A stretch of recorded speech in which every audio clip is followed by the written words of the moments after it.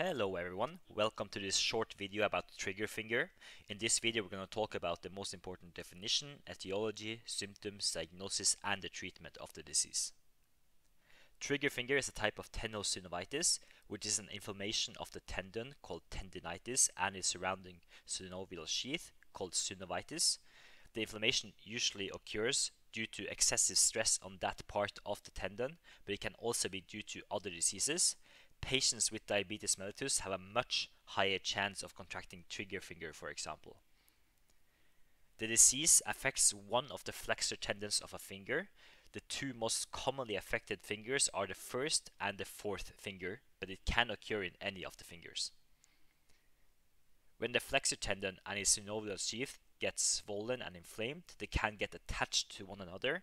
When this occurs, the finger goes into a flex position and it can be very hard to extend it again.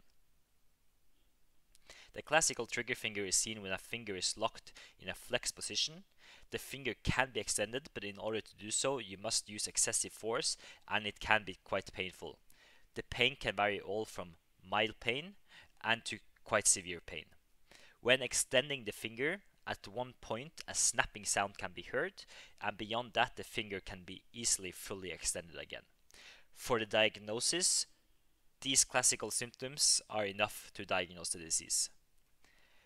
Another last symptom that is important to know is that there might be a palpable nodule somewhere along the tendon of the affected finger. This nodule is where the inflammation and thereby the problem comes from.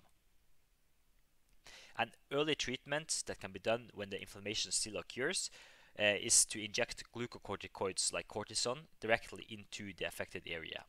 This can reduce the inflammation so that full-blown trigger finger does not occur. You can also give NSAIDs like ibuprofen in order to slow down the inflammation further. Later, when the symptoms are more permanent and severe, surgery is the way to go.